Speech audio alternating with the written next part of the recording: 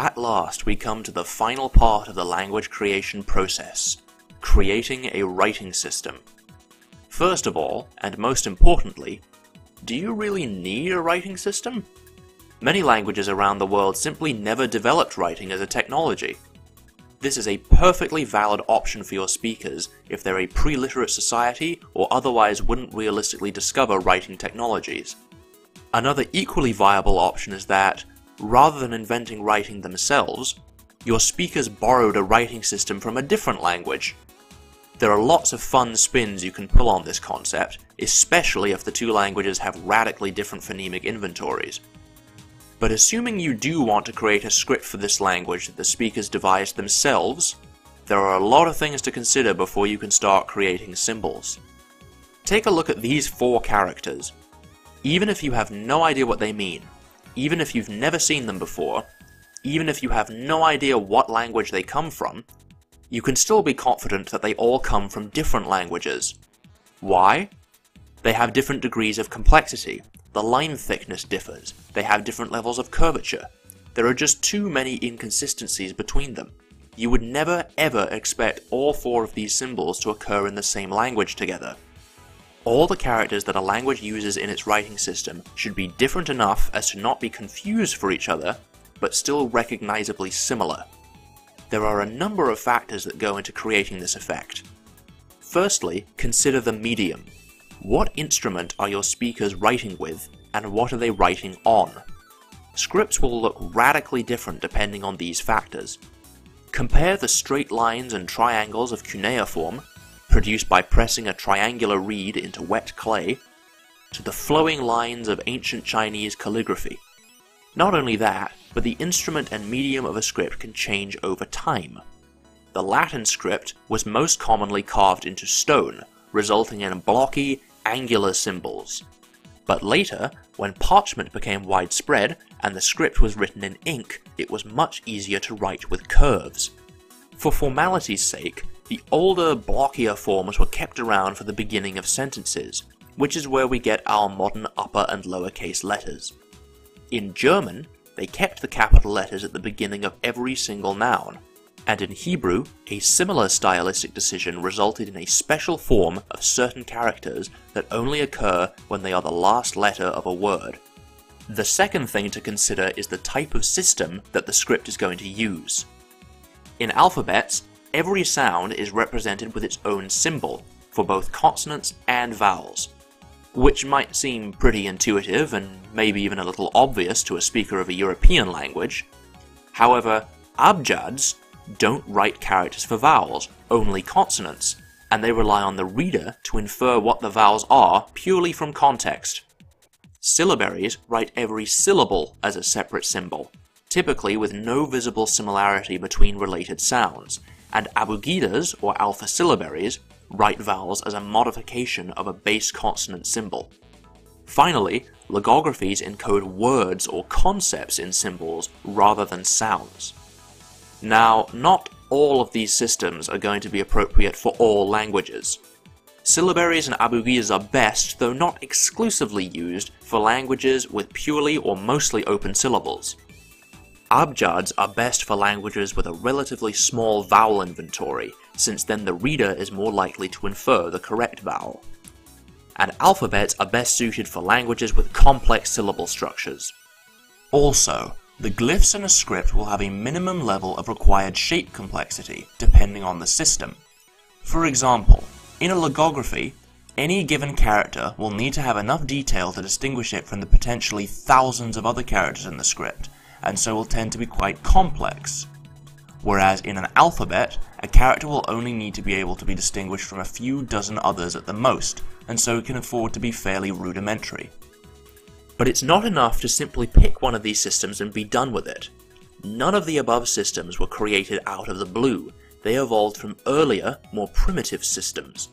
In fact, in the real world, writing has only been invented independently about 5 times, and every script in the world can be traced back to one of these progenitors.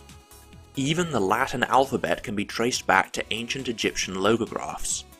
Just like we needed a proto-grammar from which to evolve the modern grammar, we need a proto-script from which to evolve the modern script. The logography is almost always going to be the earliest form of writing system to evolve, as it's much more intuitive to conceptualize drawing a picture of the information you're trying to convey than to create a separate symbol for every sound that you're saying. In other words, the idea of having symbols that represent individual sounds rather than basic meanings is a relatively new innovation. There's also a general trend for cultures that have recently developed writing to use symbols that are very complex and highly detailed, since they've only recently developed from straight-up pictures. Take a look at Egyptian hieroglyphs. Can you imagine having to write out this symbol every time you wanted an M, let alone carve it into stone? As such, you'd only ever write something if it was really, really important and needed to be permanent, like carving the name of a deity into a temple altar or monument.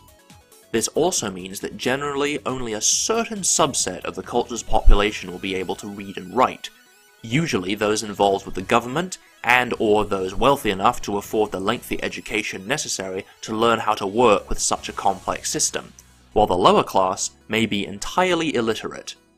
This could even be used as a social tool to reinforce the divide between the upper and lower class, but that's a whole other topic. However, as writing gets more and more common, especially when it gets employed for non-permanent use, like in interpersonal letters or notes, the complexity of the symbols will get reduced over time until something like this ends up looking something like this. For your system, you should have an idea of the proto-system it evolved from. What tools were used to produce it? You don't need to create an entire logography just for the proto-script, but it's good to have an idea of what the protoglyphs looked like and how they worked. In our sample language, we said that our culture lives in a tropical forest. Perhaps they decide to carve their writing into trees. So if these glyphs are carved into wood, then what constraints would that impose? First of all, it will be easiest to carve in the direction of the grain, meaning it will likely be dominated by strong vertical lines. Carving into trees might also influence the script's writing direction. A script's directionality may be fairly arbitrary. In ancient Egyptian, hieroglyphs could be written right to left, or left to right, or sometimes even top to bottom. The Semitic scripts, like Arabic and Hebrew, that descend from hieroglyphs settled on a consistent right to left direction. Whereas when the Greeks learned the alphabet from the Phoenicians, they went through a phase of what's called boustrophedon, wherein the writing direction alternates with every line. At some point, this fell out of favour and became replaced with plain left to right, which stuck around as the default writing direction for every subsequent European language. Since we're carving into trees, we could say that the dominant writing direction could be top to bottom, which would allow for the full height of a tree to be used for writing. Now that we have an idea of what the proto-system was like, we can start thinking about how it will change through history. Maybe our speakers eventually develop paper-like technologies using leaves, much like the palm leaf Tamil codices. Suddenly, the script is subjected to a completely new set of constraints. Because of the veined structure of leaves, they'll likely be torn by sharp changes in direction. So those strong, straight vertical lines we've been using up to this point will start to get worn down. Also, since these leaf paper messages are most likely being used for short-term communication, this will impose a pressure for the glyphs to simplify, as they need to be written down much faster. And maybe, to make things easier, characters start being used for the sound that they make rather than their meaning. A sort of sound-alike clue that in linguistics is called a rebus. For example, it's easy to represent basic concepts with logographs, but how do you depict more abstract meanings, like, for example, this word, tsani, to tell the truth? Perhaps, rather than creating a separate symbol for it, our speakers instead find it easier to borrow the logograph for the similar sounding word tsame, or hand. So when a reader sees this symbol, they'll have to determine from context whether it should be read for its sound or for its meaning. This rebus principle is ubiquitous across just about every logography in human history. Having a script that encodes just meanings and no phonetic information at all is actually vanishingly unlikely. But sometimes, the readers of a given script may rely so much on the rebus characters that they begin to change the way that the script works entirely. For example, maybe this character starts being used not just for the logograph for this, but also for the sound no, even when it occurs as part of another word. So a word like tlanapeno, tea, could be written either with this logograph, or with these symbols that independently mean to me this, which obviously makes no sense, but stand for the sounds tlami, pe, no. Now, these characters are being used to represent the sounds of individual syllables rather than entire words. And if this system becomes more and more standardized, suddenly we've got the beginnings of a syllabary on our hands. At this point, we need to consider exactly when the change from logography to syllabary took place. Remember our timeline of sound and grammar changes? We need to track changes in how our script works relative to all of those as well. Our proto-script was likely invented long before even the proto-language, so at what point did the rebus characters evolve into syllable characters? Well, remember syllabaries are best for languages with exclusively open syllables, which is exactly what our proto-language has, so perhaps the syllabary developed fairly early on, before any sound changes led to increased syllable complexity. But once syllable characters are created and standardized, they might not completely oust the logographs. Although the syllable characters are much easier to use and remember, it's still useful to have characters that encode meanings too. In ancient Egyptian, words were often written out with phonetic characters, but then immediately followed by an unpronounced logograph to remind the reader of the word's meaning. Perhaps our script might do something similar. So when we see these characters written together, the first three serve to convey pronunciation, while the logograph isn't pronounced, it's just there to give you a hint as to what the meaning is, as to eliminate any chance of ambiguity. So that'll serve us well for the proto-language, but what happens when we come to our first sound change, and we lose vowels between voiceless obstruents? Now, our previously CV language has become CVC, meaning we have some consonants that have no following vowels, so they can't be represented with syllable characters. How will this affect our script? The most likely result is that our speakers simply ignore the sound change, and keep on spelling things the way that they're used to. This is called historical spelling, when the way a word is pronounced changes over time, but the way the word is spelled doesn't, meaning the phonetic encoding of a script isn't 100% accurate. Spelling never fully keeps up with sound changes. Unless your culture discovered writing very recently in history, or are very, very good at keeping up-to-date spelling, there will be at least some instances of historical spelling. And if the writing system is old and the people are more conservative with their spelling reforms, there is likely to be a huge mismatch between speaking and spelling. How far does your language's spelling lag behind its sound changes? Take a look at our sound changes. If we say that the spelling system was last updated here, before the loss of word final vowels, then there'll be a pretty strong correlation between word spelling and their pronunciations. On the other hand, if we imagine our spelling system hasn't been reformed since the syllabary was first developed, then there'll be a huge dissonance between writing and speaking. One quick but important note, all of this sound change versus spelling stuff does not apply to your romanization system. The only function of your romanization should be to transcribe the language as closely and intuitively as possible so that you, or anyone reading your language, knows for certain how it's pronounced. It's no use to anyone if your romanization system is just as weird as your language's spelling system. So, we've said that the syllabary was first developed when the language had exclusively open syllables.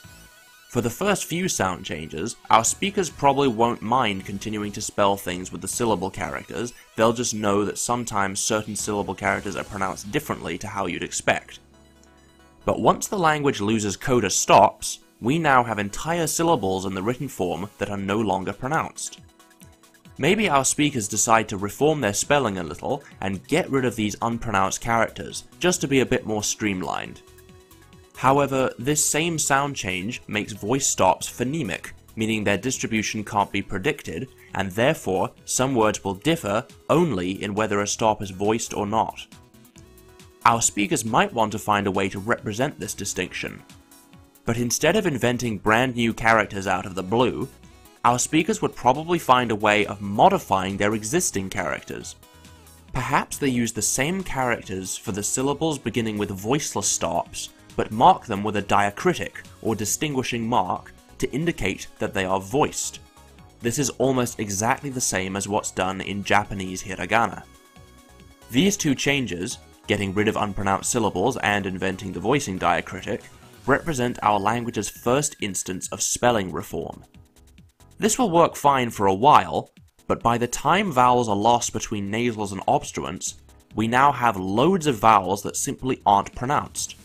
Perhaps this calls for another spelling reform, one where our speakers come up with a way to mark which vowels are not pronounced. Perhaps they could invent another diacritic to mark consonants that aren't followed by a vowel. A similar technique is used in many languages in the real world, such as the Brahmic script family. And what do we do about the H syllable once h gets lost from the language entirely? Well, with our spelling reform, we might be tempted to get rid of them completely and replace them with the standard vowel characters, but be careful here.